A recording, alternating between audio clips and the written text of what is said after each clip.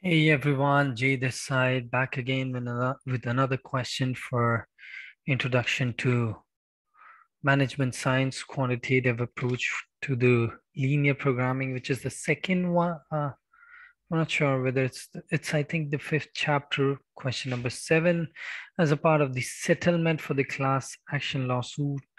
This whole entire blah blah blah, with some tables and some more information with 4 parts to be answered in this question.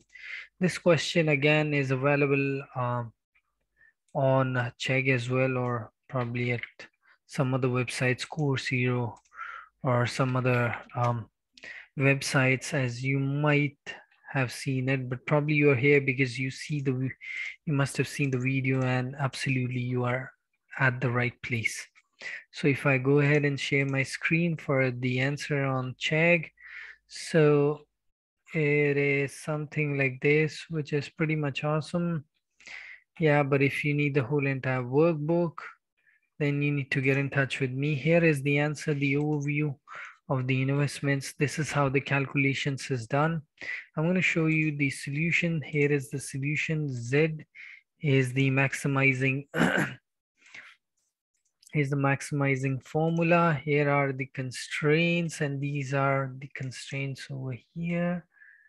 Let me just go ahead and mark them with the yellow. And these are the variables. So these are my variables. I'm going to highlight them with light blue.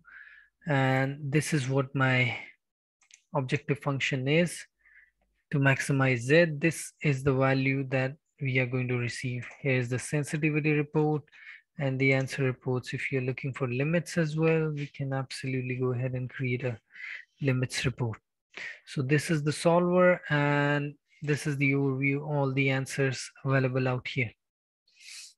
So, yep, if you want this answer, kindly get in touch with me. If you want the solution book, this one, for all the answers, please get in touch with me. I will be able to help you out.